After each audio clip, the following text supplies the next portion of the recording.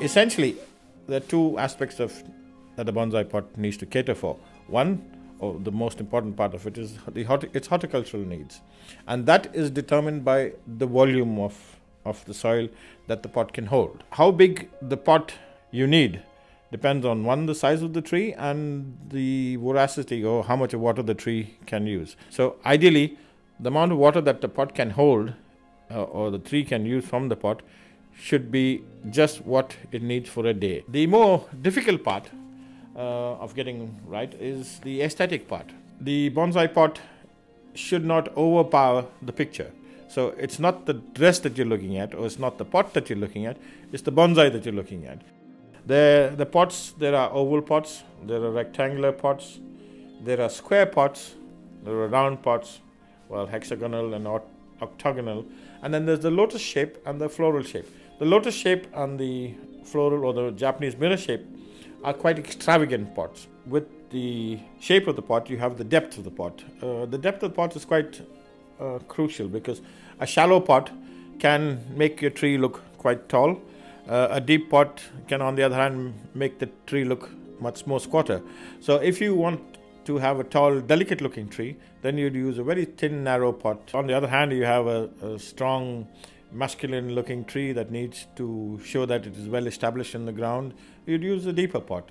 If you have a tree that is up in the mountain or growing by the riverside, you need a shallower pot, but one which kind of accentuates that the tree is leaning off onto one side. So you use what's called, we call a semi-cascade pot, but the pots are not too deep, but they're deep enough to lift the tree off from the ground. You then have cascade pots, which are quite tall pots compared to the width of the pot. So the pot is usually twice as wide as, or twice as tall, or maybe even 2.5 times as tall as the width of the pot.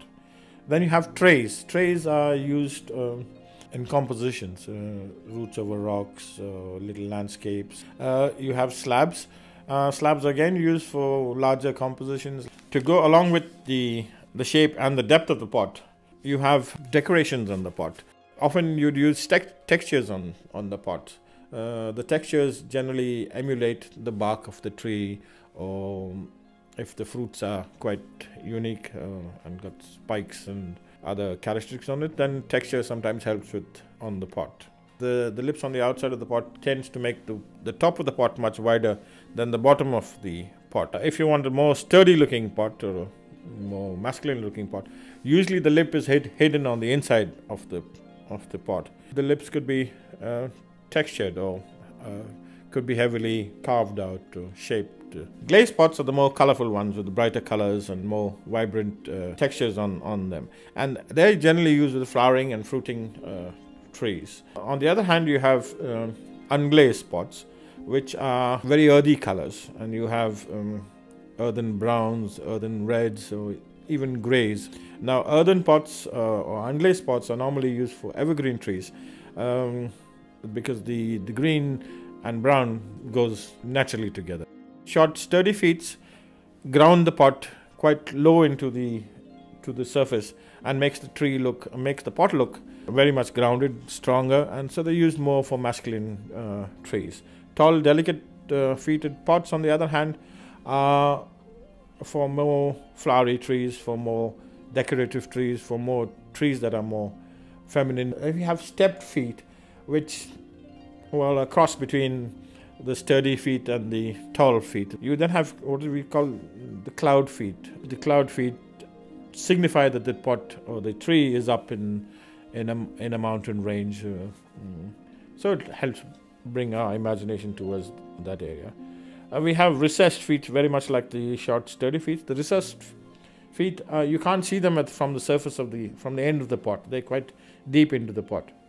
Then you have flush feet, where the feet is in line with the surface of the pot. It's not recessed at all.